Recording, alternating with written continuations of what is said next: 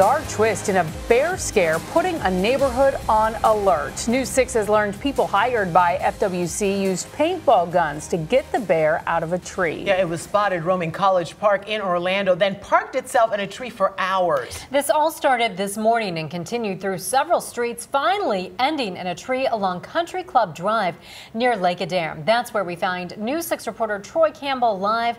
And Troy, were these men allowed to shoot the bear?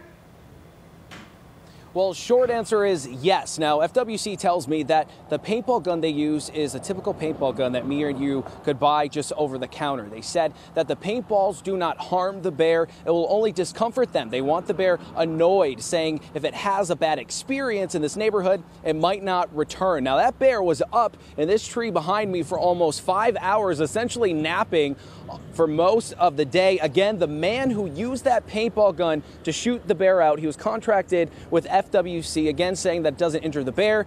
He tells me it's because he wanted to keep the bear moving.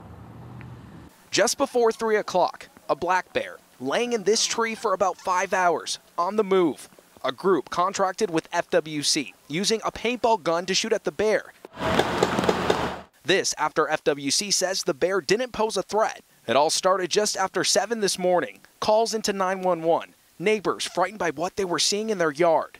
Yeah, we have a black bear in our backyard, and we're in downtown Orlando, College Park. Tell everybody to stay inside, okay? Yeah, yeah, we're inside. He's checking out our bird feeder. For the most part of the afternoon, the bear seemed relaxed, taking a nap in the shade. Neighbors along Country Club Drive in College Park checking in to see the talk of their neighborhood. He's a lazy bear. He's sleeping, it's hot, and he's happy, and we're happy. Bears aren't really high energy. I talked to my wife, and she said there was a bear in the area, so I asked one of the guys, and he said, yeah, it was up in the tree in the backyard. So I decided I want to take a picture of it. It's just exciting to see him just live in nature, just hanging around.